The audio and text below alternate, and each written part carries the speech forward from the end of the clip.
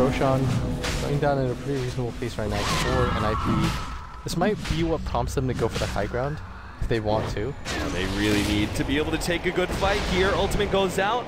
Blink away, Jonassomfan gets some distance. It looks like enough to be able to escape. Now Winter's Curse being laid down. There goes the Gyrocopter, and he will be able to get off the golds as well. Eric gets off a really good ultimate though, right in the middle of everybody.